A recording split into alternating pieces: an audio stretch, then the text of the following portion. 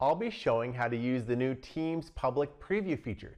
This allows an organization or set of individuals to have access to the early Teams features and try them out before they go really broad. So let's get started. I'm here on the office.com homepage and I'm signed in as the admin. I'm going to go down to the lower left here on All Apps, and I'm going to click in Admin to go to the admin portal. Now in the admin portal, I'm going to go down and click Show All, and if I scroll down here, I'm going to see Teams in the lower left. So let's click Teams to open up the Teams admin settings. Okay, now I'm signed into the Teams admin dashboard, and I'm going to drop down Teams right here, and you're going to see a few choices. We're going to choose Update Policies, and this is where you can turn on the public preview. Now, global is the organizational-wide default. The easiest way to turn this on for everyone in the entire tenant is just click here, and there's this show preview features, and I'm going to turn it on. And you can give it a description. You can say, I turned on the preview, or whatever you want. Then I'll hit apply, and this is going to apply it across the entire organization. It says up here, global policy was updated. Now, if I wanted to create a custom policy, maybe you've got a group of few people who are your early testers. I'll click Add. We'll call this early testers, and we'll say people testing the early preview. And I have show preview features, and I'll click apply.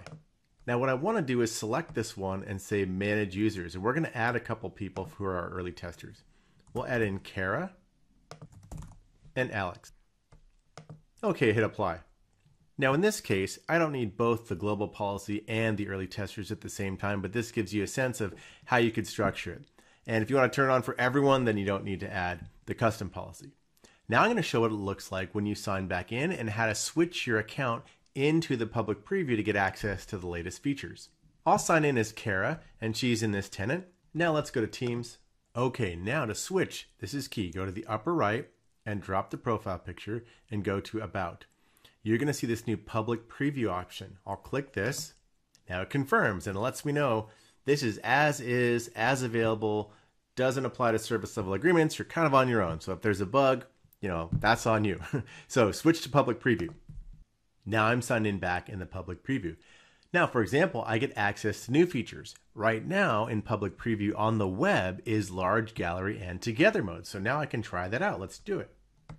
Here's the meeting. Let's open it. We'll join. Now I'll put myself into together mode.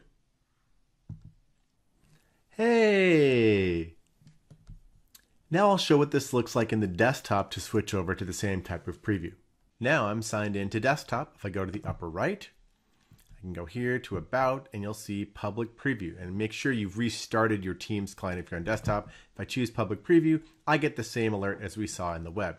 Now another thing in desktop, you might have to get new updates after you join the public preview if there are some new Teams desktop updates. So if I go here, I can always check for updates. This is the same both in PC as well as Mac. So if I click check for updates, across the top it says we will check and install any updates while you continue to work. So we'll just give it a second here. Okay, it says I have the latest updates and to enjoy. Many updates don't require a restart if you're on the desktop. They'll just apply automatically. Once in a while, they'll have you reboot Teams when the bigger updates are installed. But in general, you have a sense of how that works. One last note. There is a tech community blog that we put out recently, and the link is in the description on the screen. But this explains how the different channels work, so you can have a sense there, and how the admin can do the same things that we just showed here. What's really important though, there's a link where you can keep up with all the latest updates that are coming to the public preview. So for example, this talks about large gallery and together mode for the web, which I just showed, meeting reactions, call merge, and every month there's a new preview pack update. If you want to keep up with those, here's the blog and the link, and it's also in the description. And this gives the details on each of those public preview features that are rolling out. And here's an example of together mode, what's supported, known issues, and things like that. If you found this video useful, give it a like. Now, if you want to keep up with all the latest quick tip videos that I'll keep releasing, subscribe to my channel and then just ring the bell so you get notified for all the new videos that post.